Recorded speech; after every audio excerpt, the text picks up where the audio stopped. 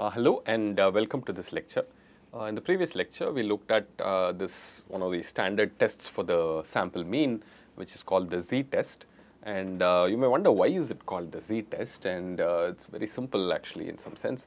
The test statistic that we used in all those tests was the sample mean, right? You remember the hypothesis testing problem. The general framework is there are samples, and then there is a null hypothesis, alternative hypothesis about the distribution of the samples. It could be one or the other.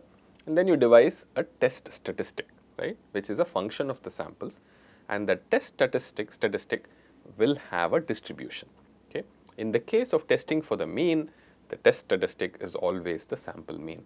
Now, when it's a sample mean, the sample mean has a normal distribution, roughly normal distribution. You can approximate it as a normal distribution, okay, even if it is not. So, that is what you do. You take the sample mean and any normal distribution you can do a small transformation and make it the z distribution, which is the n01, the standard normal. Okay. So, that is why any test you do on the sample mean, you might want to have a right sided test, left sided test, two sided test, depending on what your hypothesis null and alternative are. Your significance level is always defined using the FC. Okay. So, because your test statistic was normal 0, 1, the significance level gets divided with defined with FC, right? You remember alpha will be 1 minus FC of something, or FC of something itself if it's a left sided test, or FC of something minus FC of something else if it is two sided test. Okay. So, the thing to remember, okay, the most important thing to remember about hypothesis testing is this sequence: samples, hypothesis, test statistic, and then a decision region, the acceptance regions or rejection region using that critical value.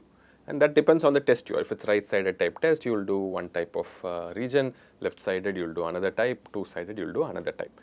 And then there is this formula for the significance level alpha in terms of the distribution of the test statistic and the critical value, right.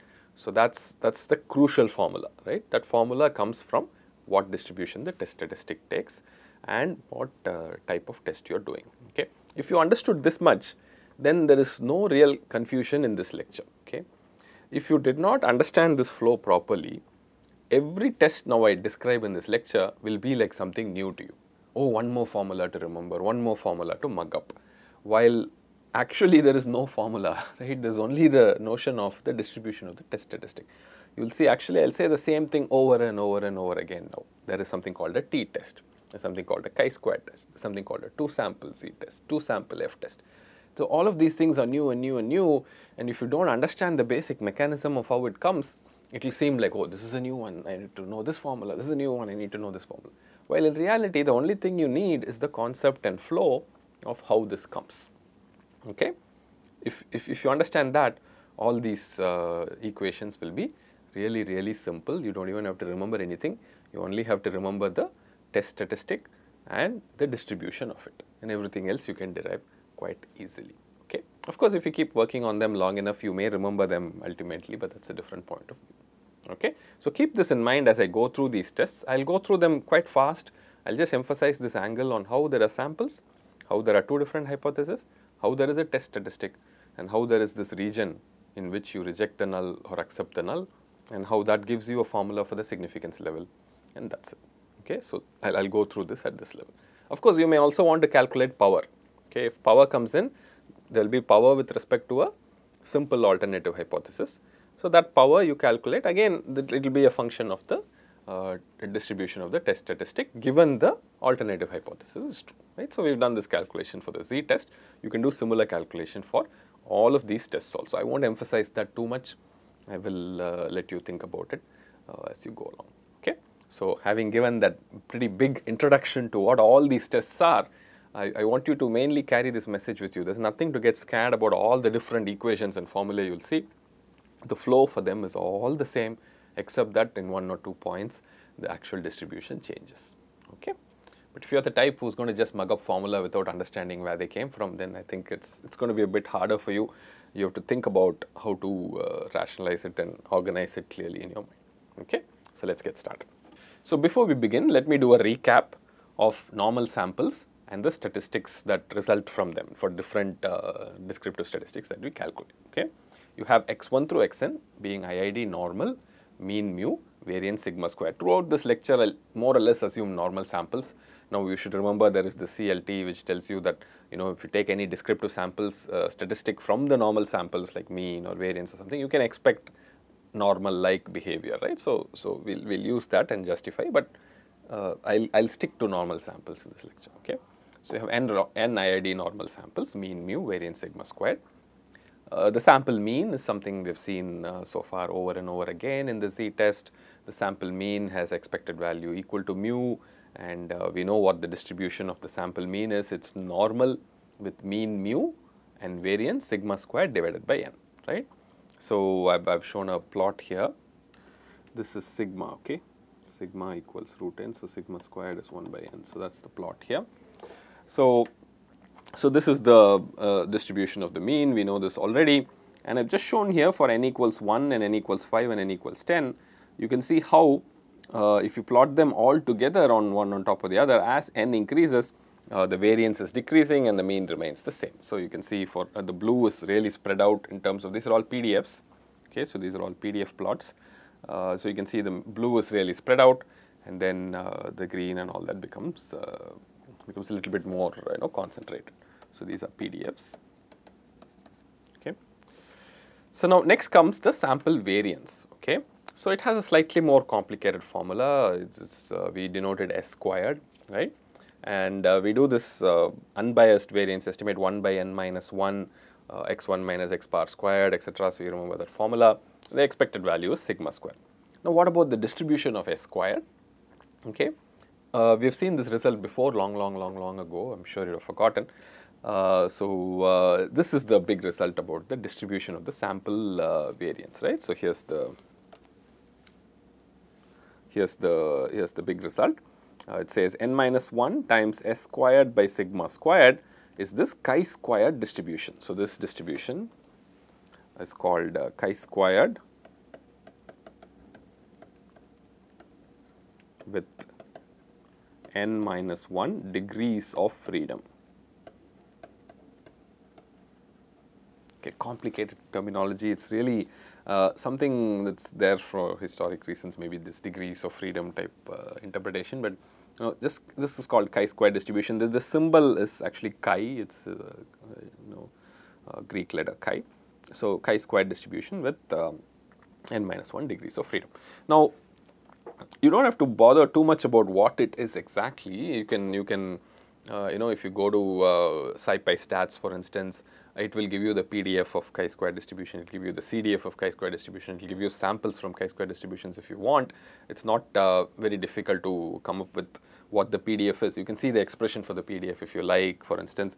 We'll add this to the table that you will have in your formula table, so don't worry about remembering the distribution. But it's good to get a sense of how the picture looks. So notice this is n equals 1, right? This is n equals 1 and this is n equals 5, and the green is n equals 10. Okay. So as the degrees of freedom increase, so remember, first thing that is different about chi-squared is chi-squared takes only positive values, while normal distribution takes both negative and positive. Chi-squared takes only positive values, obviously, right? This variance is positive, everything is positive here, so it will be positive. And for n equals 1, you get like a exponential type thing, and as n increases, you have this kind of behavior, right? So it is like sort of spread out. You get a big spread in this distribution. So n minus 1 S squared by sigma squared has this big distribution. But usually, if you look at S squared, you're going to divide this by n. So everything gets crushed down also. Okay, so it does concentrate in some sense, but because I'm multiplying by n minus 1 on this side, you get this pure chi-squared types distribution. Okay, so that's how the distribution looks. Okay. Here is the next interesting little formula. It turns out this x bar and chi-square are S square are independent. These two are independent. Okay, so it's a sort of a non-trivial result to show that these two are independent. Not only that, there is this really strange and very interesting relationship. Look at this formula. It says x bar minus mu divided by S. This S is the same S, by the way. Yeah? It's actually the sample variance. It's a random variable. You take one random variable in the numerator, another random variable in the denominator, and you take the ratio, you get something called the T distribution. Okay. This is called the t distribution, or student's t distribution it is called, with n minus 1 degrees of freedom.